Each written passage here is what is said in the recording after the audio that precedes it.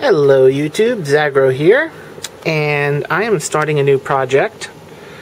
This is the first part of my project, which is an Arduino 1280 or 1250 or 1280.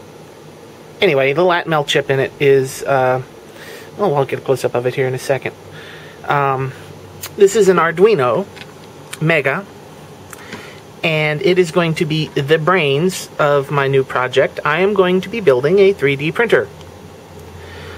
This is going to take months for me. I'm very limited in funds, so I will be getting one section of parts at a time, starting with the little Arduino here. I have been playing around with it a little bit. Neat little thing. I need to get some jumpers and some extra components to truly get to play with it before it goes into its home, and I'll probably pick up a couple of extras.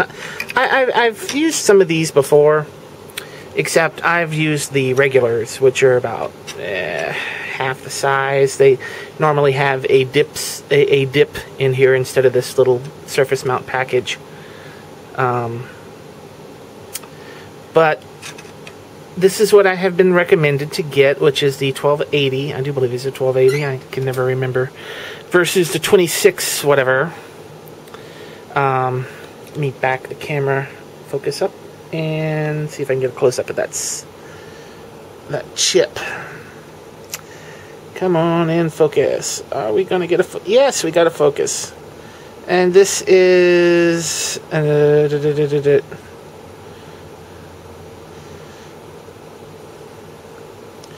this is a 1280. This is an Atmel 1280.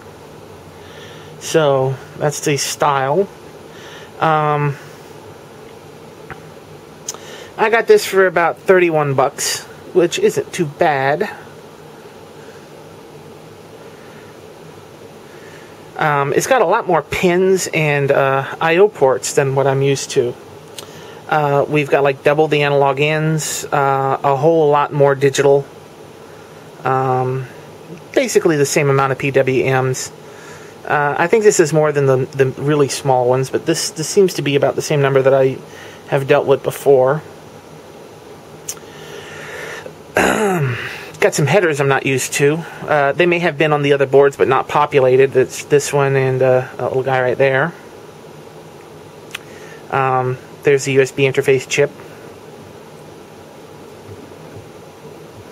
So yeah, really nice little thing. And wow, my camera's focusing in on something.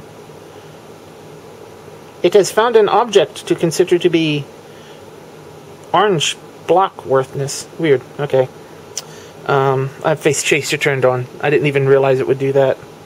The one thing on this board that I find interesting are these round things here. These, there.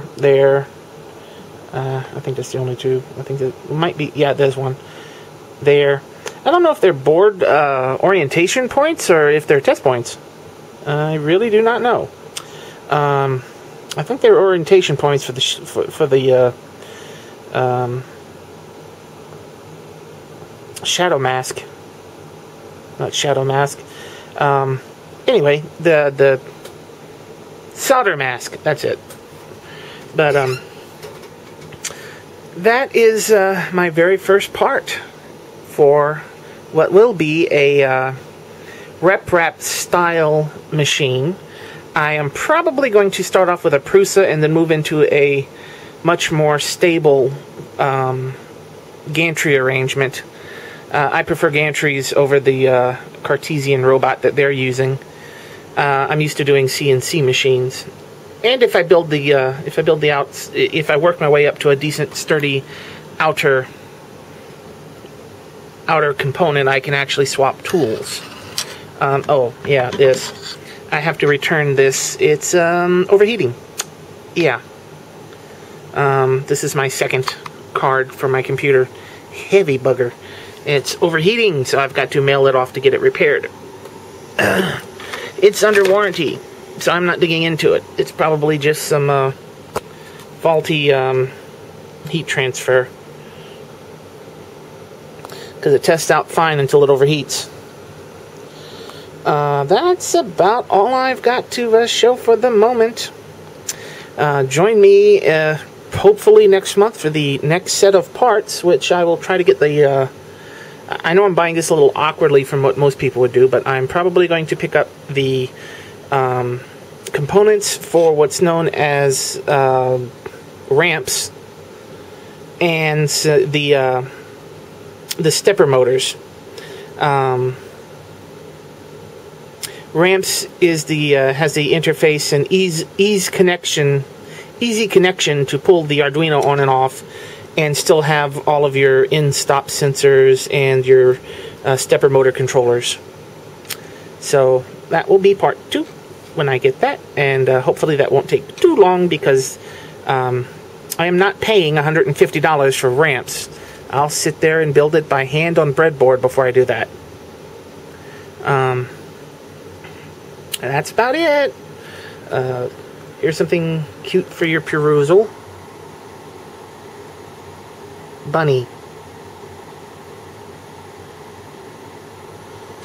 Oh, and you were moving around in there just a moment ago. There you go. One bunny. Where'd two bunny go?